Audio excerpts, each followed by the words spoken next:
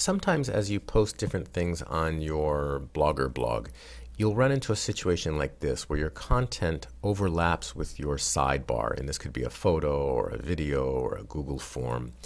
Of course, you can reduce the size of the content if you want, but generally I like to have at least 700 pixels of space to post things.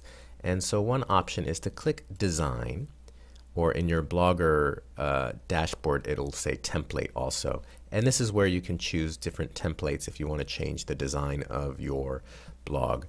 For whatever template you choose, you can click Customize. And you'll have a number of advanced options like background, adjusting width, layout. If you click Adjust Widths, you will see the pixel width of the entire blog and of the sidebar, whichever sidebar or layout you're using. I generally feel comfortable going, I usually go to 1000, or you could go to 1020 pixels, and that should be fine. And you can see already how this is adjusting the overlap. And 310 for the sidebar is probably more than you need. So I usually bring that down to 260 or 240. I'm going to go to 240 here. And you can see that the overlap for all of this content is gone.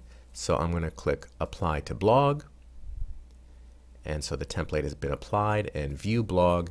And so now when you look at the content, the overlap is gone. So that is how to adjust widths on your Blogger blog. Good luck.